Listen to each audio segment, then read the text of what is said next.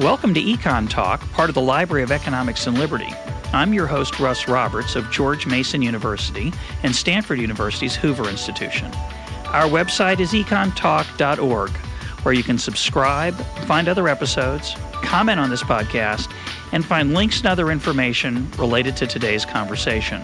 Our email address is mail@econtalk.org. We'd love to hear from you. My guest today is Robert Frank, the Henrietta Johnson Lewis Professor of Management at the Johnson School at Cornell University. His latest book is The Economic Naturalist, In Search of Explanations for Everyday Enigmas. Bob, welcome to EconTalk. Thanks for having me on, Russ. Now, your book, The Economic Naturalist, is a series of puzzles with explanations drawn from the economic way of thinking. It's about the economic way of thinking applied to everyday life. But the book has an unusual origin. It's based on your teaching and your ideas about economic education. And you're not a big fan of the standard undergraduate economics class. Tell us why not and how that affected the book and how you teach your class. Well, you know how we teach the introductory course normally. There's a big encyclopedic text with every idea that's ever been written about crammed into it. And then professors try to work through as many of them as they can in a semester's time. A lot of it's couched in the form of equations and graphs, and students don't much like it. They take these courses because I think they're seen as a stepping stone to careers that pay well. But what we've discovered now is that if you give introductory students, ones who've taken this traditional course, a test that probes their knowledge of basic economics 6 months after they're done, they don't score any better than people who never took the course at all. It's a real scandal. I mean, if you think about performance at that level in an industry that spends hundreds of millions of dollars on its service, you know, there would have been malpractice suits filed long since. It's for some reason something we get away with year after year. We put them through all these hoops, but they don't seem to learn anything. So it was that performance or lack of it that really set me looking for a better way to do this. Well, I have to ask you, is it just economics classes that fail their customers? You know, I've been talking about this issue to other groups. The engineers here at Cornell invited me to speak to them. I've spoken to the physicists. All the groups I've spoken to so far say afterwards, yeah, this is a problem for them too. Yeah, they're trying to show that they're cutting edge and up to the moment, and so they throw a lot of stuff at students. They say, how much can I cover today? That they ought to be asking, how much can my students absorb today, really? But, yeah, I think it is a widespread problem. It's not just economics. So talk about the book and your approach as a response to that challenge. Yeah, the book grew out of an assignment I'd been giving, for probably 20 years in all my economics classes. There's a program here at Cornell called the night writing program in the majors, and it's really trying to spread writing assignments out into the upper division courses in the disciplines. The theory is that if you want to learn about an idea, there's really almost no better way to get your brain around the idea than to write about it. So this program funded a TA for me. This is back in the early 80s. When I first got involved in it, and the TAs graded the papers and were trained to give feedback. So that was the key step. You know, professors wouldn't assign papers unless they had somebody to grade them, and so that's what the program basically paid for. And so I started assigning papers, and I really noticed a difference in the level of engagement that my students brought to the subject matter. They seemed to be really much more wrapped up in it. When I lost the TA support, this was after a couple of years I'd been doing it, I cut back on the length of the papers. I started out maybe 20 pages each since I wasn't grading them, but as I started having to do them myself, I didn't want to abandon the exercise entirely because it seemed to be working so well. But I cut back to 10, then 5, and then finally in the current incarnation I say 500 words maximum. And the interesting... Which is way too many in some cases, I'm sure. Which is probably way too many. I tell them that the best ones that are turned in are often a third that long or even shorter. They have to pose an interesting question, and they have to then use some basic economic principles to try and answer it. And the shorter they got, the better they were. And as you say, maybe I should set the limit at 200 words. That might not be such a bad idea. Maybe I'll try that the next time. But what I found in doing that was that it was a challenge for students. If you think about having to come up with an interesting question, well, that's not so easy, and they have to do it twice during the term. So the first time they would come by and seem worried and ask whether their question was interesting enough, and often, sure enough, it wasn't.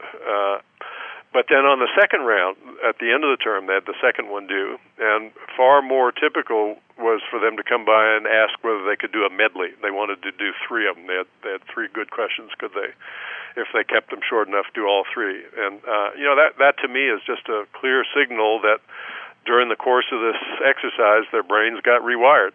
Suddenly they're seeing economic principles helping them organize observations that they make out there in the world. Yeah, no, it's a very cool thing. So how does the book play on that?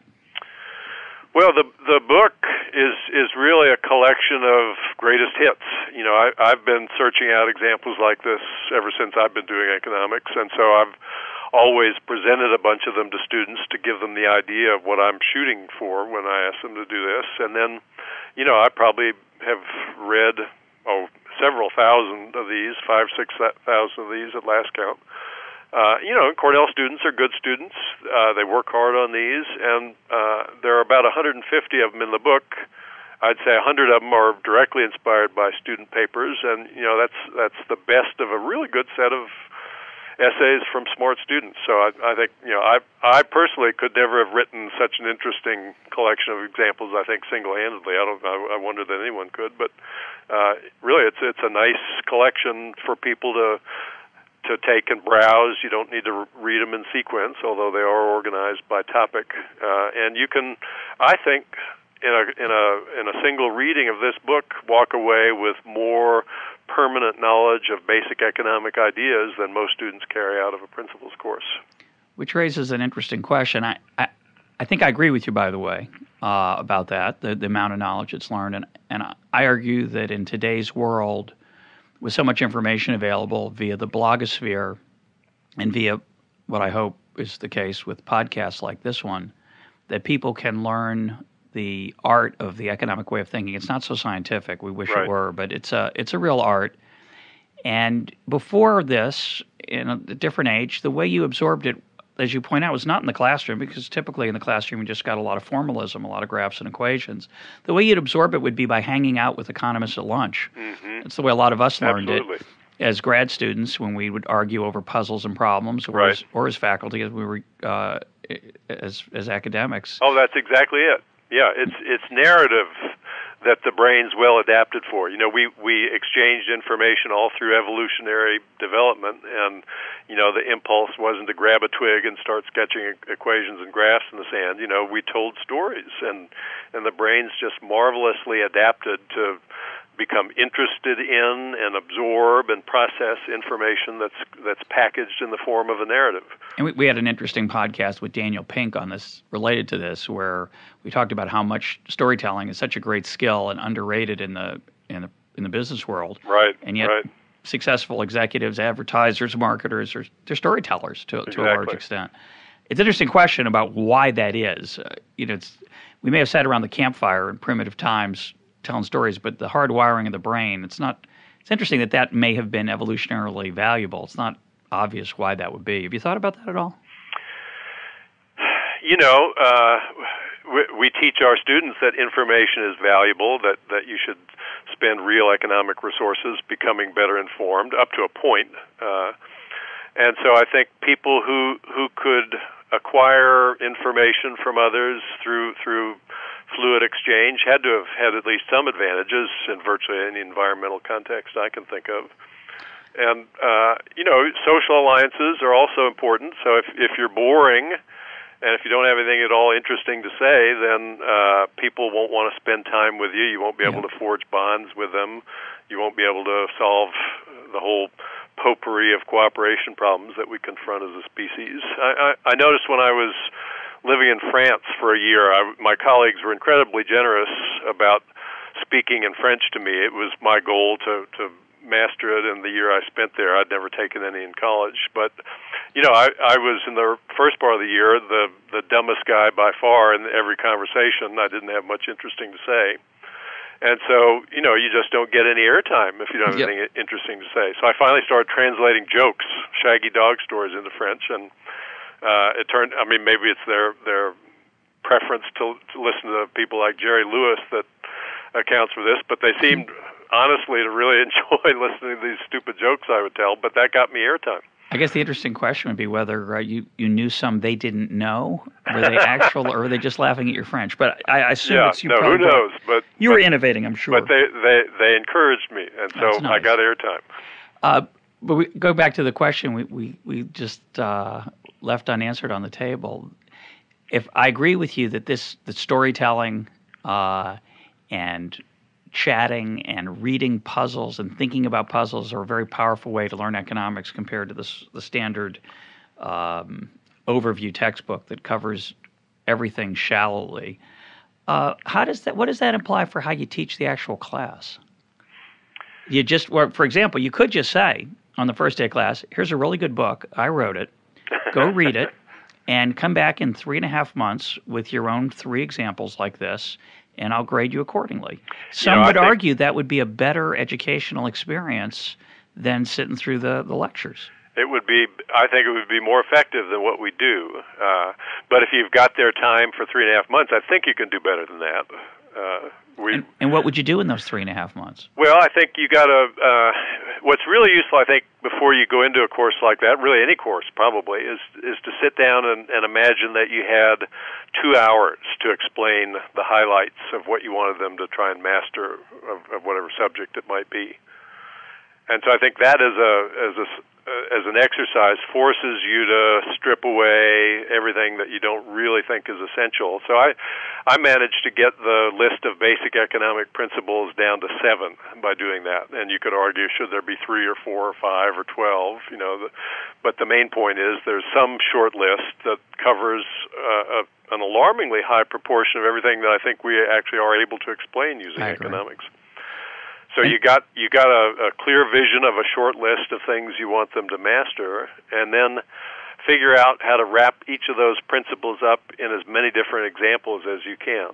It's repetition that's really the key. It's drill. It's active using of the material. The brain doesn't learn something that it hears only once. If you think about the brain as a organ with scarce storage capacity, why should it carve out new scarce circuitry for something that's going to happen once and never again? It's only through repeated exposure that the brain begins to rewire itself to take account of the new information, unless it's paired with something that just scares you.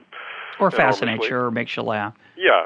So there are certain pairings of stimuli that, or vivid images, that will make you remember something on one trial. But with much of what we learn, it's stuff we learn because we've done it repeatedly, and so it's just efficient for the brain to carve out a pathway for that thing. And I think if you don't do that, then it's very difficult to summon a principle and apply it to something you observe when you're walking around in the world, because you'll have sort of passed the moment where that principle applies before it would ever occur to you that might be implicated in the pattern you just saw. I think that's extremely important. And teachers underestimate the value of it. They get mad when their students forget stuff that they told them. Right. And they say, "Well, I told you that." Yes. And I'm thinking, but we didn't hear it. You said it. It came out of your mouth. We were in the room. But yeah, so for me, my strategy is you take that 2 hours of the essential stuff and you just give that 8 or 10 times over the course of the semester, and you hope they learn that 2 hours, because that's really we don't have that much more to tell. It's true. We can jazz it up with marginal productivity theory, but that doesn't really help that much. I interviewed Vernon Smith a few months back, my colleague here at George Mason, and just to repeat a story that some listeners may not have heard and you may not know, somebody in Smith's class as a graduate student at Harvard asked Leontief what utility theory was good for, the theory of the consumer. Mm-hmm. And Leontief's answer was teaching. That's what it's good for. It fills up the time, And I feel we can write exam questions based on it. Well, that's my version. I always say it's good for exam questions. But when I realized that's all it was good for, most of it, and there's a few things that are worth teaching students about the theory of the consumer, but most of it's only good for exam questions. Don't spend much time on that. Well, let's move on to some examples from the book, which is the more interesting part than probably to some of our listeners than you and I philosophizing about education. Right. Although I will come back to that at the end. The examples try to illuminate these basic principles. Some of them are, you talk about opportunity costs, the role of costs and benefits, supply and demand, the tragedy of the commons. So I'm going to take a few examples from some of these areas and let you talk about them. I may chime in now and then with a footnote or two, but they're so interesting. You ask, why are vending machines for soda so different from vending machines for newspapers? So when you buy a soda, you put your money in and you get one soda pops out at the bottom and you take it and you go on. But with newspapers, you open the door and if you want, you can take 4 or 5. You might get caught, but a lot of the times you could take 4 or 5, 3 or even at least 2, and probably nothing would happen to you. So they seem to be more trusting. I asked this question of a friend of mine. I love doing this because I find out what the value of economics is. And my friend said, well, people who read newspapers are more educated. Mm-hmm. So educated people are more honest. Mm-hmm. Well, I agree with the first, not so sure I agree with the second. But so the theory is that since newspaper readers are more honest, they're less likely to steal the newspapers, and that's why they make the machines like that. They're cheaper, and they don't have to worry about theft. Right. But that's not the right answer, I don't think. Well, that's not the answer that my student Brendan Quigley suggested in response to that question. That's one he posed in one of his essays. There's a chapter in the book called, I forget what it's called, The Economics of Product Design, or I remember. Something to that effect. But it's all about various specific product design features and why they take the forms they do. And so he argued that you could make a newspaper vending machine dispense only one paper at a time. The cash machines do essentially that trick. So it's certainly a doable engineering problem. But his explanation was that it'd be a lot more expensive to build a machine like that than one whose door just opens and then locks shut when you shut it. And since most people wouldn't stand to benefit by having a second newspaper if they already had one, it's not very common for anyone to have a motive to steal a newspaper. Having read one, you're essentially you're home. You don't need any more newspaper. So the cost of making the more elaborate machine just wasn't justified since the threat of theft was fairly minimal in the newspaper case. Which is obviously true. The only quibble I had with it was you can sell the second newspaper, and I've seen it done. I've seen people out on the street selling newspapers that I suspect they've just foraged from a machine. It's an unusual bit of entrepreneurship. That's an interesting possibility, obviously. But it's harder to sell that second newspaper than it is to drink the second soda, which you can take home. So I still, as you point out in the book, there are a lot of these examples where you can quibble or debate the actual answer, but the economics has something deep to do with what's going on there. The other thing that's cool about the newspaper example is that the soda machine owner is really upset when you take the second soda because that's a soda that can't be sold. But the owner of the newspaper isn't quite as upset when you steal the newspaper and resell it or give it away or just put it somewhere, because they make a large portion of their revenue from advertising, not from the sales of the and that paper. Boosts circulation, Right. which helps them sell advertising. So there's that's a good point. No, that was not in the suggested explanation, which would almost be a better book if it had been necessary. If the examples had all been perfect, it would have been an improvement to go through and make the answers incomplete or erroneous in at least a handful of cases, which I'm sure is the case in the book as it stands, just because it gets people arguing and offering suggestions and engaged in the conversation. Well, there's 2 books you could have written. One would just be the questions with no answers. That would be really not quite what you had in mind.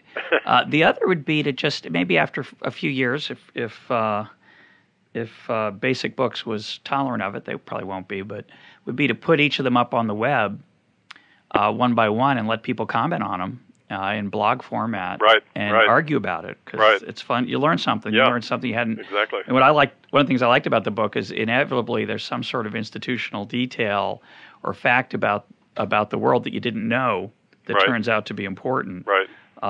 Let's move on to another one.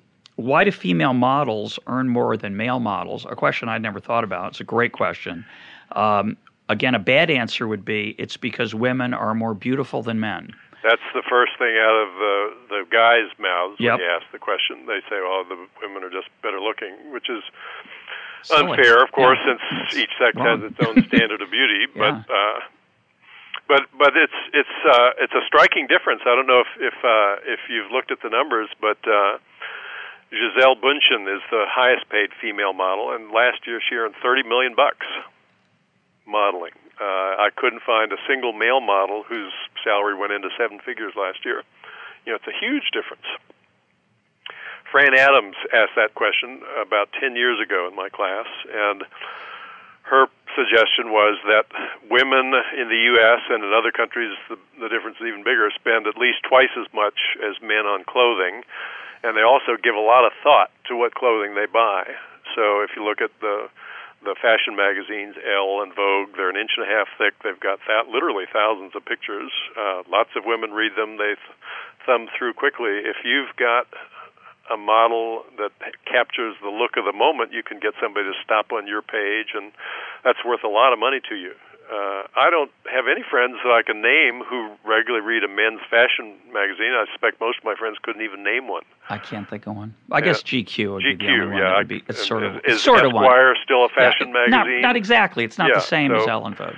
So, but mainly guys don't think that much about what clothing they're searching for, and they just replace suits that have rips in them. So if you have a model that captures the look of the moment for a guy, you're not going to sell that many clothes. Of course, you'd think they would be easier to sell fashion. No, I guess that wouldn't work out. Let's move on. But it's again, what I like about that is the questions is interesting as the answer. Right. It's a phenomenon out in the world you might not have thought about. Let me give another question from the book that I liked a great deal, and I also want to preface it by saying that one way to enjoy this book is to read it to your kids. And I'm sure you'd like to open up the sales of the book to people with children. It's a small market, people with children. But what I did for fun, getting ready for this podcast, is I asked my kids some of the questions in the book to see their answers. And I think it's really, since you can't guarantee your kids are going to major in economics, and even if they do, they might end up at a place not like Cornell or George Mason. They might end up at a place where all they get is the graphs and the equations. They won't learn anything. Right. Well, don't you want your kids to grow up and be well-rounded and understand the economic way of thinking? So what you do is, over the dinner table or in the car, you ask these questions and you let your kids try to answer them. And they're not so good at first, but eventually they get the hang of it. So one I really liked for them, which I'll throw out now, is the question of why in New York, in say in Manhattan, if you stop someone on the street and ask them directions, you get a different response than in, say, Topeka, Kansas. Now, the standard answer that would be wrong there would be, well, people in New York are rude. It's just a cultural thing. New Yorkers are rude, and people in Kansas are nice. And that's, I think, what most people believe. And they might be it might be true. But the economics is deeper. Go ahead, tell us about it. Well, it might be true, but it wouldn't explain why they're rude. I think that's always the dissatisfying thing about cultural explanations is that you don't really come to grips with why the cultures are different, and often they're different because of different opportunities or income levels that people face. So yeah, in the case of the New York example, well, some people quarrel with it, and if you go into the neighborhoods in New York, people do have nice, helpful networks of association that they rely on. So people are people, I think.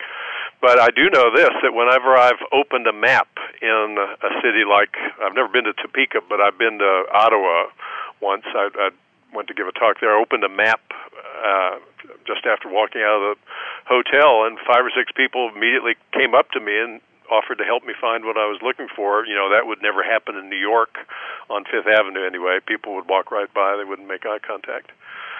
And the student who posed that question said, well, look, New York is the city on the planet with the highest hourly earnings, the richest menu of things to do of any city on the planet. If you stop and spend 5 minutes of your time talking with a stranger, you've given up something of greater value than just about anywhere else. In Topeka, maybe that's the most interesting option on offer for you at the moment, to meet the stranger and have a conversation.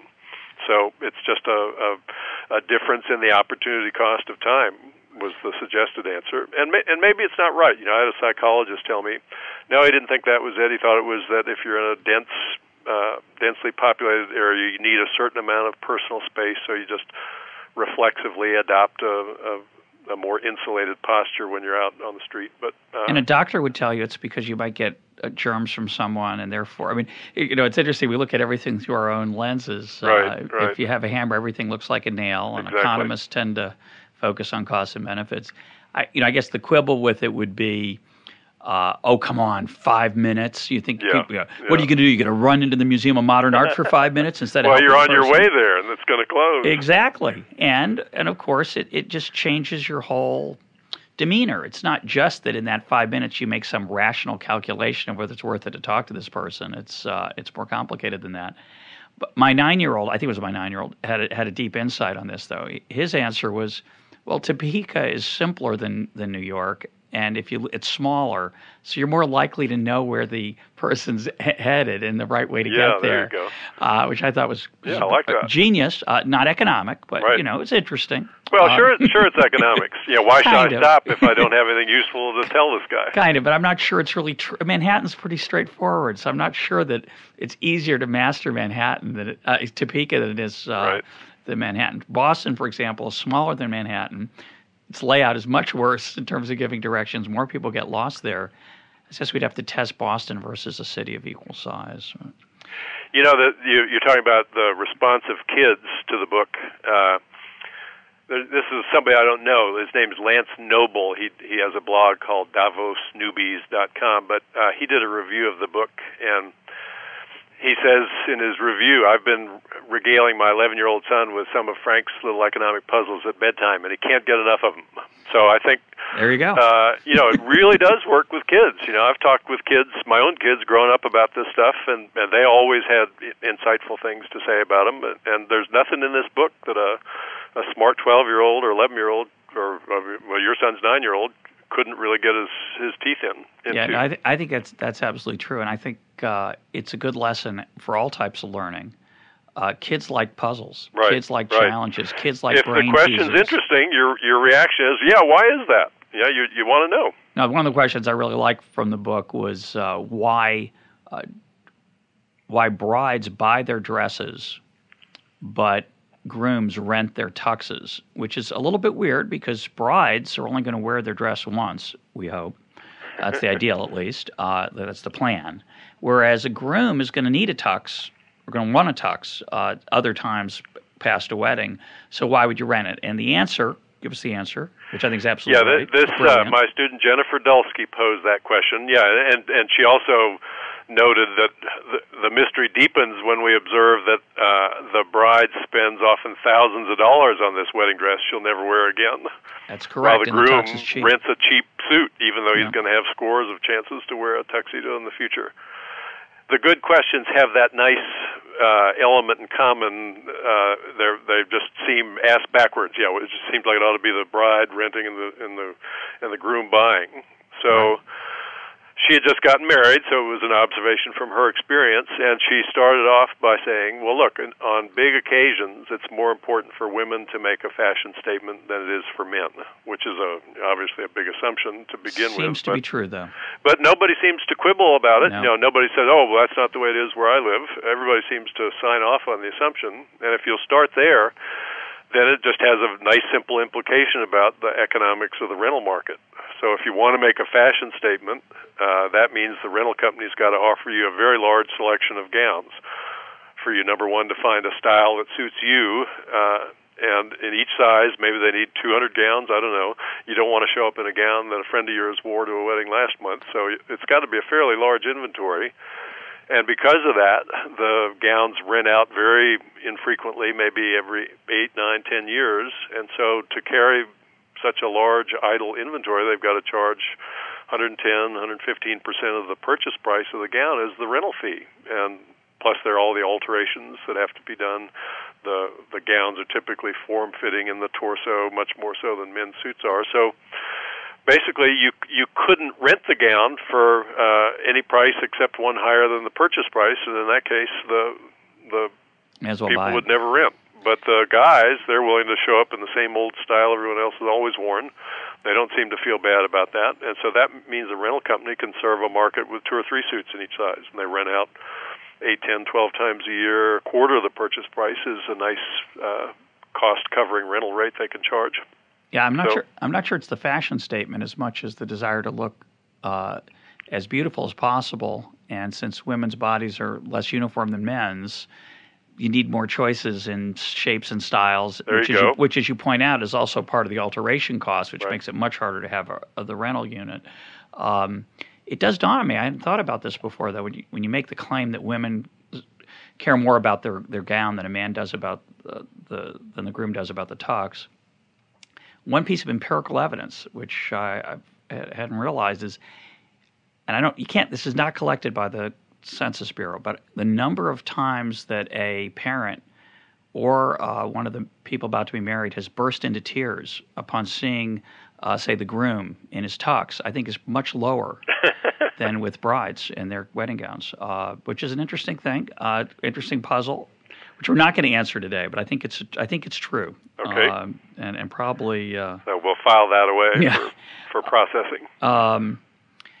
Another example, why are brown eggs more expensive than white ones? Now, the reason I like this one is it falls into a very large general category, which I think one of the themes of the book is that once you start to see at least we hope, as we teach in the style, which again I'm a big fan of, once you see this puzzle explained by this economic principle, then when you see the puzzle in a different form somewhere else, you'll recognize the template, and ideally you'll be able to apply the logic. So why are brown eggs more expensive than white ones?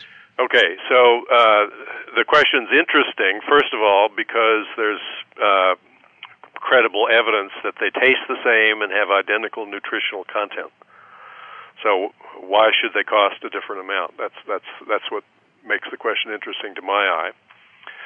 And it's in the chapter on supply and demand, this question, and you really need to call out the influence on the cost side and the benefit side, the supply side and the demand side, if you're gonna square an explanation with this observation. So what my students suggested who posed that question was that people seem to like brown eggs, many of them. They associate them with organic or healthful foods. Brown rice is more healthful than white rice, and so on. Jonathan Chang was the student's name who posed it. And he said, some people are willing to pay more for them, just as somebody would be willing to pay more for a hotel room with a view. They like the looks of it better. But that's not enough. If it were just the demand side difference, then the question would ring out, well, why are they bothering to sell white eggs if people like brown eggs better? Why not sell only brown eggs? And then he dug a little deeper and discovered that the hens who lay white eggs, on average, are a little smaller than the hens who lay brown eggs, and they eat a little less per egg produced. Somehow they're more efficient, so the cost of making white eggs is actually a little lower. And if you didn't have both the demand side difference and the supply side difference, you couldn't have a stable outcome as we seem to have here. And this example was a very frustrating one to me because the one negative review the book got in the popular press was in the Washington Post, and the reviewer complained bitterly that Frank doesn't tell us whether it's supply or demand that explains the difference in the price of these eggs, when that was precisely the point of the example. Painful. Yeah, it's the Alfred Marshall, both blades of the scissors. Yeah, both blades of the scissors. You need them both, folks. Yeah, well, I like it because I use a similar example, which I'm not going to give the answer to and let our listeners chew on, which is why are red peppers more expensive than green ones? And a related one, which I will give the answer to, is why is single malt Scotch more expensive than, let's say, not blended, but yeah, let me say it differently. Why is older wine more expensive than younger wine? Why are older bottles more expensive? Mm-hmm. And the standard answer people give is always the demand side. They always say, well, people like older wine better, so people will pay more. So yes, people will pay more, but why do they have to pay more? Why doesn't competition among suppliers drive the price down? And there has to be a cost difference in a competitive market. And the cost difference in the case of wine and aged Scotch and many things is that it takes longer to make it. You tie up your money in there, and the opportunity cost of foregoing the money by selling the wine earlier has to be compensated. Otherwise, you wouldn't be willing to pay the cost. Sure, yeah. It costs money not to sell your wine right away, but to wait. So that phenomenon of both the cost side working with the demand side explains a lot. Well, in the case of wine, too, the wines that are worth keeping for many years tend to be the big vintages, the ones that are unusually high quality and heavily extracted. And so they really do need time to develop. And so even if they were sold at the same age as a regular wine, the demand side willingness to pay would be higher. Now, but yeah, that's a nice example. Now I want to challenge one of the arguments you give, and there's a theme in the book that I'm less convinced of than you are, and I'd like to hear your thoughts on it. Sure. We talk about overtime.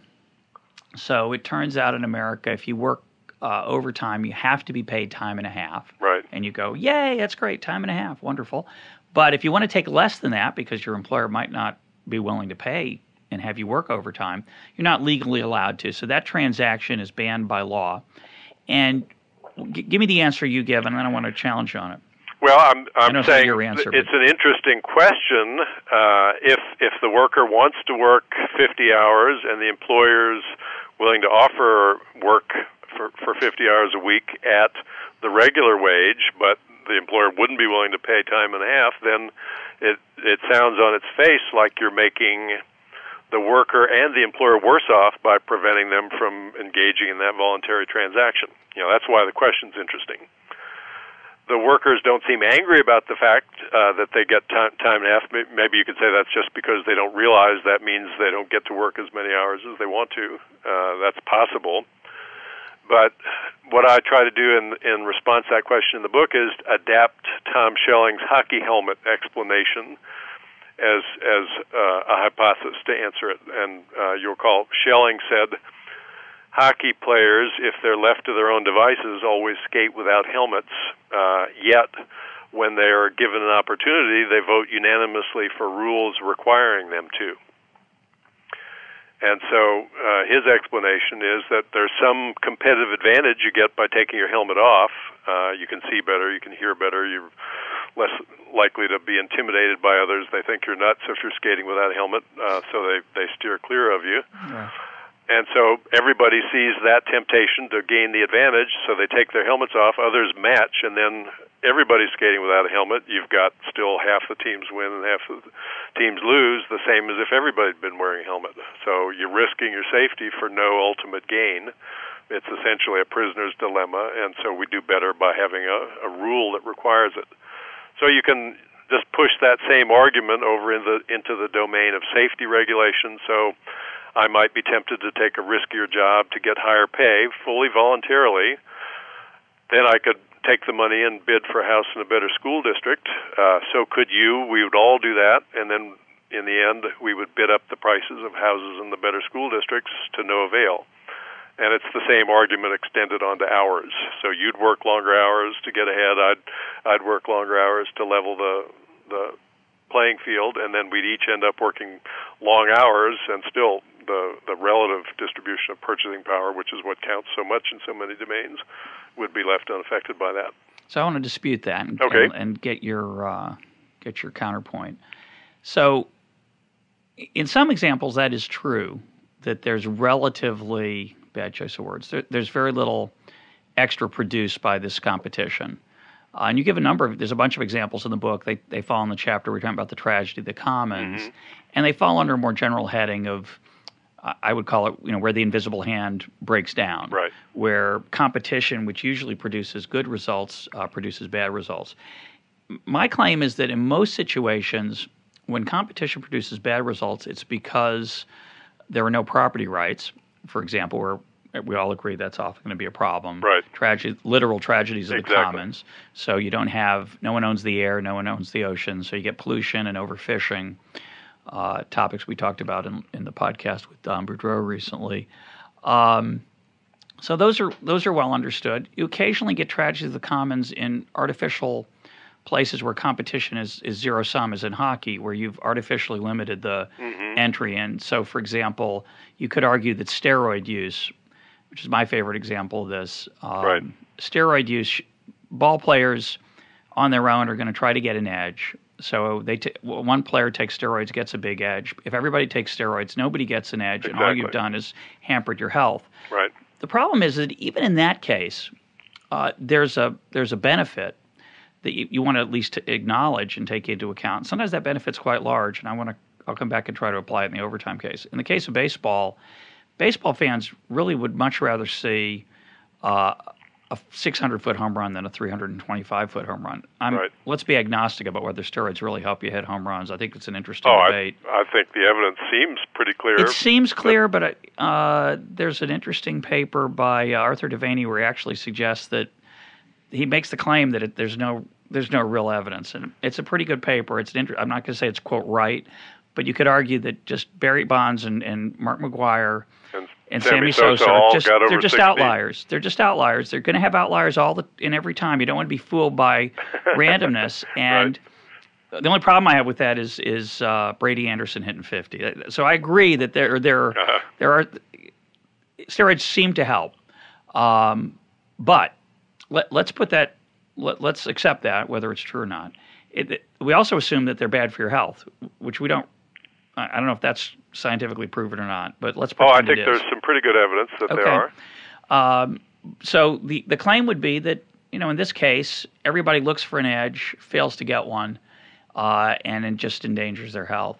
But you do have to take into account that the game is more exhilarating in a certain dimension, just like you look at 1950s basketball players, they're all scrawny. None of them lifted weights. They didn't use steroids. Today's basketball players, I suspect some of them are using steroids. They're all lifting weights. The game's more entertaining, even though the competitive balance isn't changed. But that's even in the competitive zero-sum world of sports.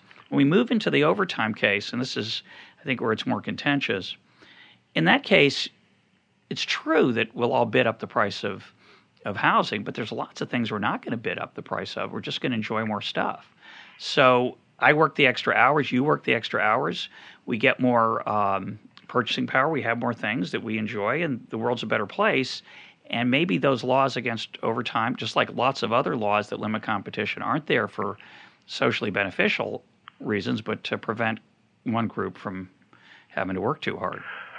Of course, all that's correct. If the overtime laws said you could only work an hour a week, then I think there would be no question at all but that the law is preventing people from putting out a little bit of effort, which wouldn't be too onerous, and getting a lot more stuff that would be of great benefit no matter what anybody else had. I totally agree with that. In the baseball case with the steroids, I think, yes, you do need to count the fact that the fans like the home runs. That's part of the package, too. If you're doing a cost-benefit analysis, you can't overlook that. But I think there, just as a practical matter, you would want to ask, is there some cheaper way to get long home runs than by having people pump their bodies full of stuff that's going to cause serious health problems in the future? I think it's probably a cheaper way to get that result if you just wind the ball a little bit more tightly. Yeah. Or we should allow runs going as far as we want by tinkering with the ball. Yeah, we should allow people to cork their bats. Yeah, so that wouldn't be a compelling reason for relaxing steroid bans.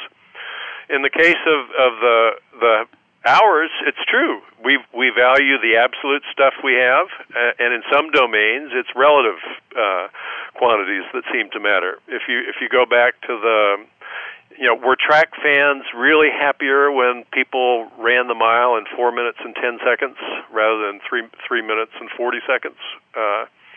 You seem to suggest that track fans were really bored and unattentive in those days, and they're really enjoying it now because the absolute times have fallen so much. I'm skeptical of that. It was really exciting when was it Roger Bannister who ran the first sub 4-minute mile? Yeah. The whole world sat up and took notice. It was really exciting. And I remember having a car that in the early 1960s that seemed to me excitingly fast. I bet it wouldn't have accelerated to 60 miles an hour in under 11 seconds. Sure. But in the context of that time, it was a thrill to me. So there's no question but that context does shape evaluation in lots of different spheres. Where you get a distortion is when context matters more in some domains than in others.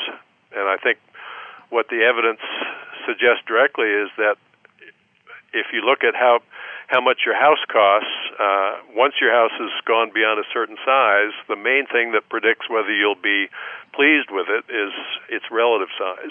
If you give people a chance to move to a new world where they'd have half as much leisure as before, but much more than everyone else, nobody wants to make that move.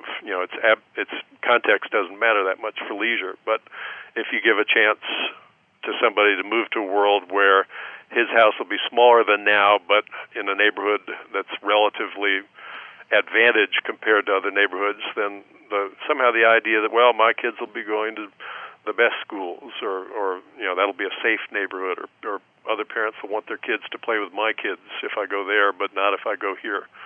So it's a distortion that you really only get if context matters more in some domains than others. And that's an empirical question. Yeah, explain that again, and why don't you broaden it to talk about the general issue of relative versus absolute, because you've written a lot on that.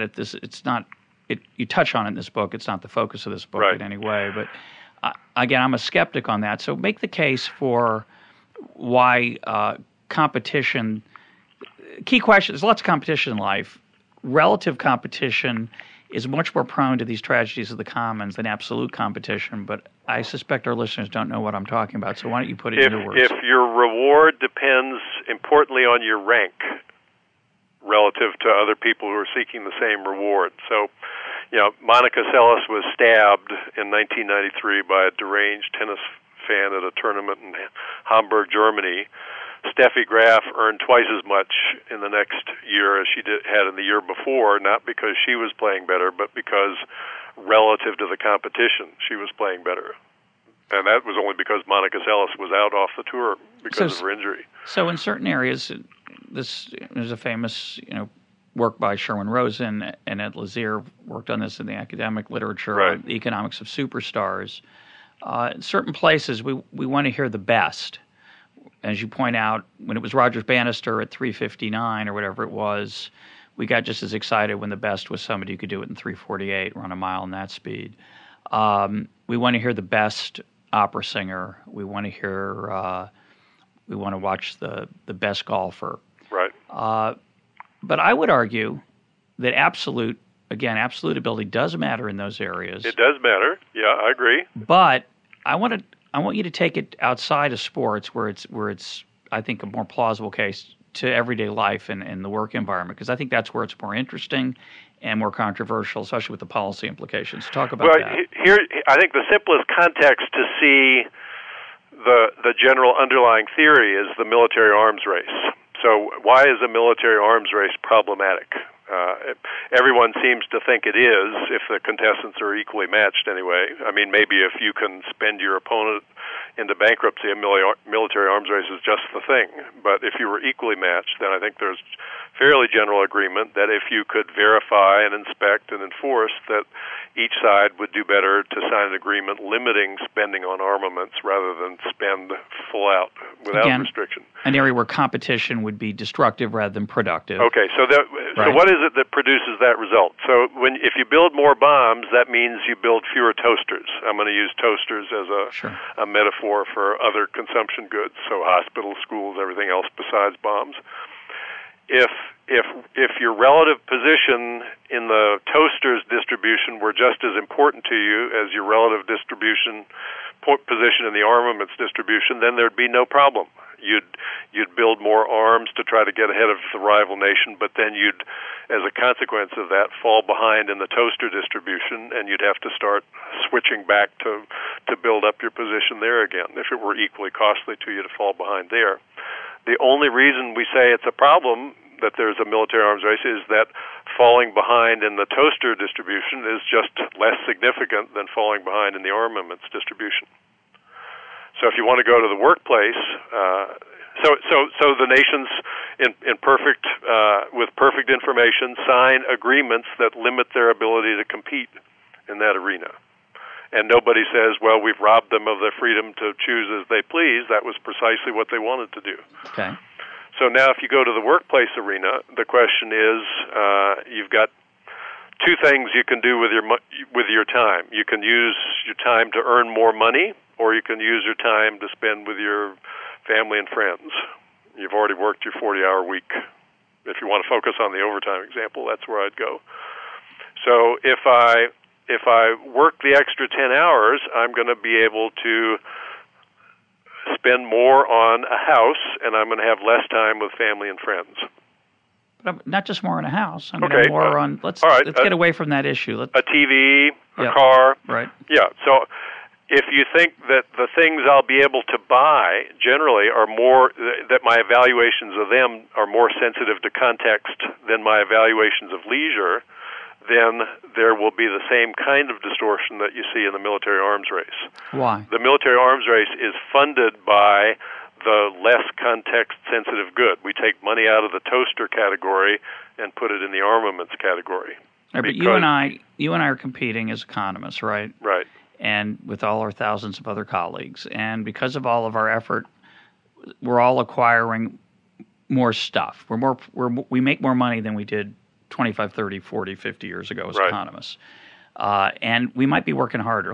I'm not so sure about that, but let's say we are, and that's the response. We've got an upward sloping supply curve. Where's the relative aspect of this? In the case of the arms race, no one gets ahead because as a result of the arms race, it's a zero-sum game. You have more arms, but if your opponent has more arms, and what determines success is the relative amount of arms, you didn't really get ahead. But aren't we all getting ahead of where we were 25, 30, and 40, and 100 and 200 years ago? We have more absolute stuff, yes. Okay, so why is that bad, that so-called arms race? That was one of the things we looked at in trying to decide whether it was worth it to work the extra hours, was that we valued the absolute stuff. But unless you say we didn't value the relative position in the distributions of those things, then that was another motive, and it's that second motive that's zero-sum. So all motives don't have to be zero-sum, just some of them do. So it's a question of the magnitude of them? Yeah, it's in the end an empirical question. And do we have any evidence on the magnitudes of those different? Well, if you ask somebody, where would you rather work? The two worlds are identical in every respect except one. If you go to the first world, you have a 2 in 100,000 probability of dying on the job. And everyone else has a 1 in 100,000 probability of dying on the job. So you got an unsafe job, relatively speaking. You could choose a different world where you'd have a 4 in 100,000 probability of dying on the job. Everyone else has 6 in 100,000. So it's absolutely a much riskier job, but it's a relatively safe job. Which would you pick? Everybody I've ever seen confront that question says, I'll go where it's only 2 in 100,000 rather than move to where it's 4 in 100,000. It's not that you wouldn't notice you had the riskiest job in the first environment. You'd notice that. Maybe you'd feel bad about it, but you're not going to take twice the risk of dying in order to say, well, I've got a relatively safe job. Right. So that's a domain where absolute amounts seem really important. No doubt. Relative amounts don't seem that important. Again, this is all relatively speaking. If you ask the same question about cars, about interview suits, where would I rather be? Where I had a $2,000 interview suit, everyone else had a $6,000 interview suit, or a place where I had a $1,000 interview suit, everyone else had a $500 interview suit. I'm going to pick that second world because I've got a better chance of getting the call back in that world.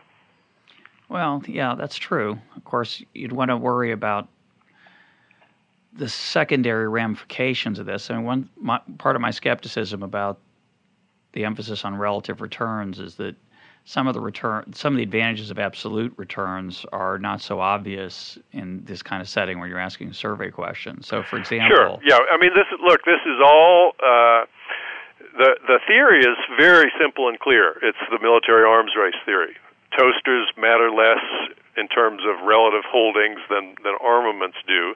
And if there's a difference across domains, then you get an arms race that sucks resources out of the less context-sensitive category and loads them onto the more context-sensitive category to ill effect compared to if you'd shift some resources back the other way.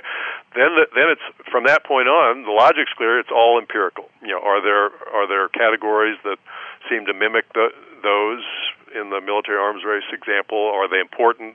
Are the magnitudes big? Is there anything we could do about it? Those are all strictly empirical questions. Yeah, I'm just reacting to the happiness literature, which argues often that we're no happier than we were 50 years ago or 100 years ago, so we'd be better off living a simpler lifestyle, having a cleaner environment. I've argued against that claim. I mean, if somebody could actually experience what it would be like to have 3 of your 5 kids die before the age of 10, they wouldn't want to go move back to that environment. No, I think absolute income matters enormously. I totally accept that. But also, in some domains, your relative holdings are important, and they're more important than in other domains. And I'll accept the fact that we haven't paid much attention to that in economics. I think it's an interesting area. And as you point out, I think it's an area where empirical work would be useful. Right. We don't know as much about it as we should. Let's shift gears. Okay. I want to ask you one more economic naturalist question, one of my own. It's related to one you ask in the book, and then I want to close with a final example from the book. The question I want to pose is one you raise in the book, but a variant on it. You ask about why there's so much formalism in economics and why there's so much mathematics. And I think the answer, if I remember it correctly, is that you can appear more scientific if you start couching your arguments in fancy words and in jargon and equations. And there's, again, a sort of an arms race argument. But one different way to ask the question is to ask the question the way you open the book, which is sort of this depressing situation where people spend millions of dollars on education and get mediocre results. Now, one answer, of course, is just signaling. People don't really learn anything in college. Right. They're just showing that they can work hard. I don't find that compelling for a bunch of reasons. What I'm more interested in is why are the incentives of the modern university such that mediocre teachers who teach out of those voluminous, exhaustive, dull books that only teach students how to take exams, why do they continue to do that year after year? Why are the incentives the way they are? I have my thoughts, but I'd like to hear yours. Yeah, it's a great question. And, the first exposure I got to this general problem was in language classes. I'd had 4 years of Spanish. I'd taken a couple years in German in college. I went to Spain. I went to Germany.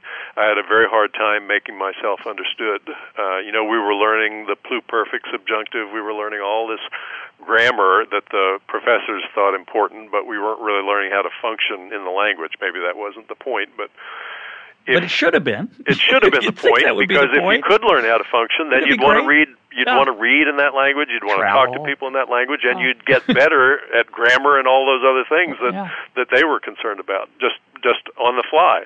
I learned so much grammar just reading in French. I never learned any rules, but I figure I have absorbed all of the stuff that they would have tried to teach me just by following the simple method that the Peace Corps teachers used to follow in my training program when I was getting ready to go to Nepal, which was just keep it simple, repeat often, drill. You had to be able to do it nearly right before they'd try to move on, and then they'd throw stuff at you on the fly, and you had to respond on the fly. It had to be all completely under your control at every moment. And there was a metric if you have a Peace Corps volunteer who's supposed to go over to the country and start teaching math and science in Nepali after 13 weeks, and he can't function when he's standing in front of the classroom, you get feedback. Hey, these guys aren't performing their jobs. if we send economic students out into the world who didn't learn principles, well, nobody else knows principles either out there, so there's really no feedback in that loop. That's one reason. That's absolutely right. They don't. The customer doesn't really realize how bad a job we've done. So I think if there were the kind of vivid feedback, so it was the Foreign Service language instructing programs that really introduced these reforms. These, the idea that you can learn a language best if you exploit the brain's natural structure for learning language, to mimic the way a little kid learns language. And so they got feedback that the people weren't learning it from the traditional courses, and so they, since the outcome really mattered to them, they changed it. But I don't think there's anything comparable to that in the economics world. You send somebody out who didn't get the basic principles, who's going to complain? So that's one reason. I think the other reason is the incentives we face as economists, as academics, as professors. And I think it has to do with, as you point out in the book, in a different context, the source of the money. Tuition only covers a small portion of total costs. The rest comes from endowment and research grants, government grants, foundation grants. And so the incentives for the professors to cater to the customer, there's more than one customer. And it's not a very it's a funny kind of competition that goes on in the academic world because of that reward structure, because of that payment structure.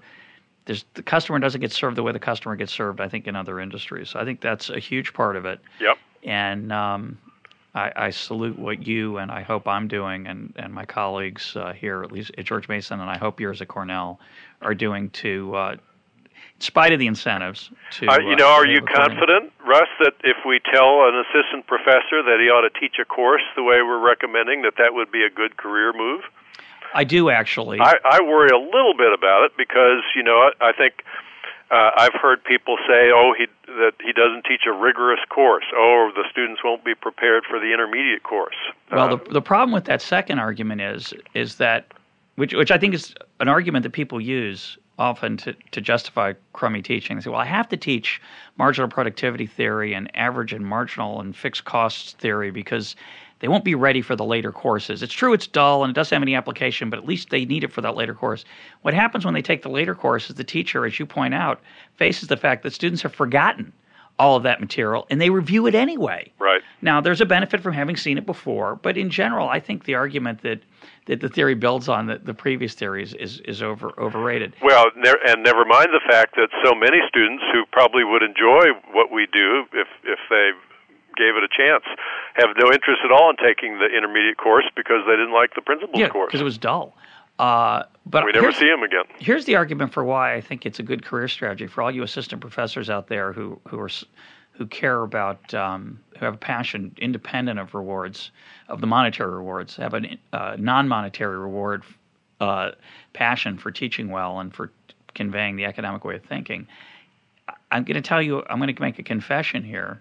I'm not going to list the institutions I've taught at, but you can find out if you look around. I've taught at a number of them. Many of them are very, very respected universities. They're in the top 25 in most polls.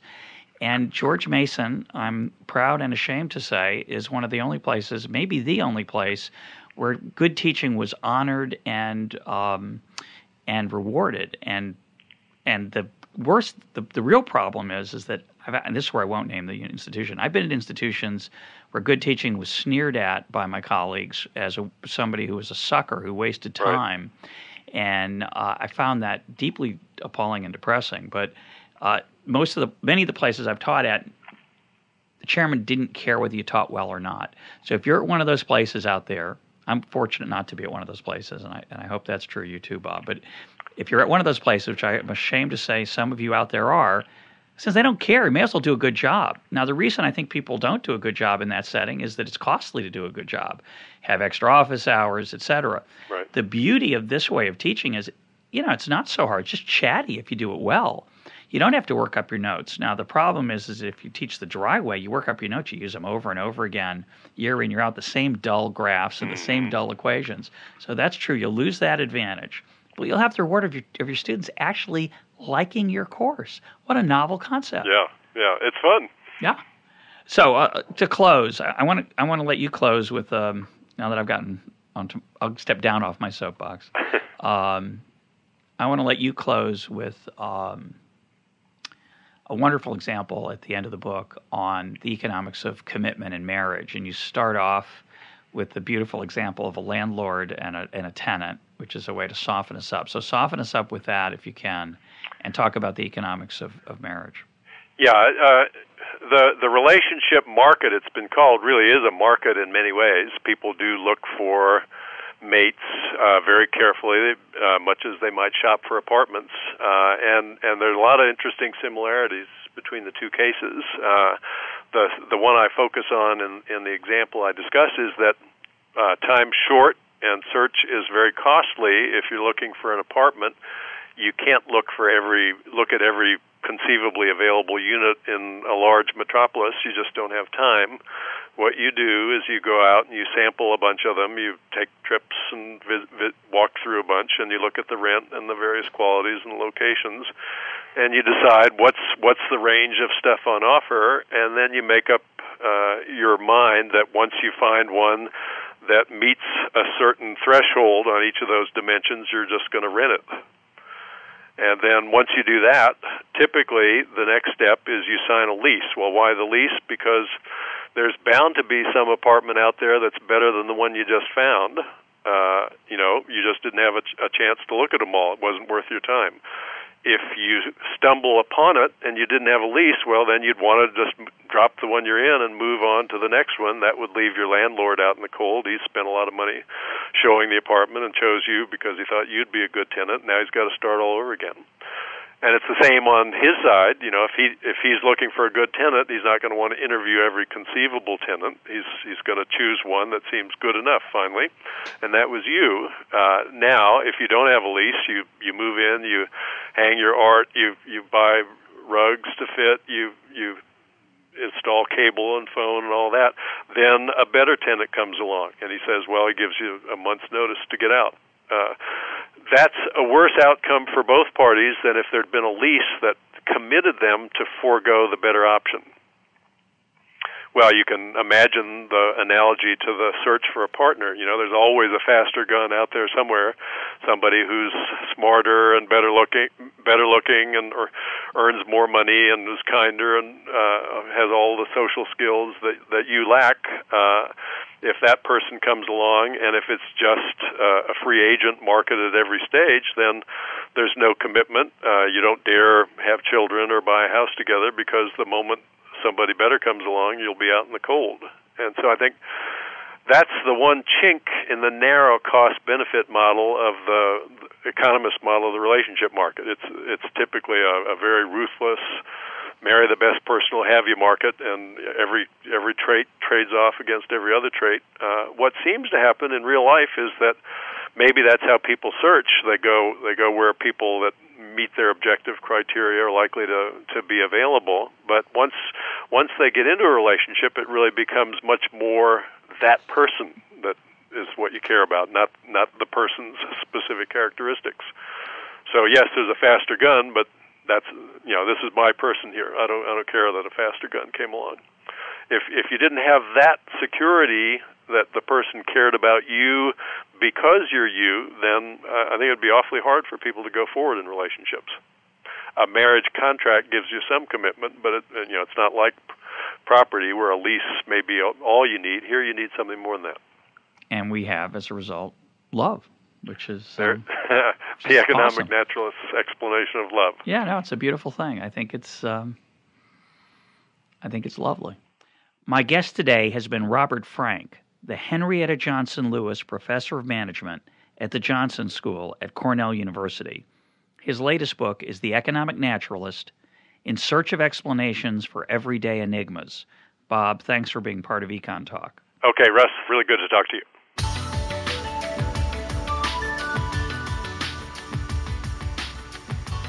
This is EconTalk, part of the Library of Economics and Liberty. For more EconTalk, go to econtalk.org, where you can also comment on today's podcast and find links and readings related to today's conversation. The sound engineer for EconTalk is Rich Goyette. I'm your host, Russ Roberts. Thanks for listening. Talk to you on Monday.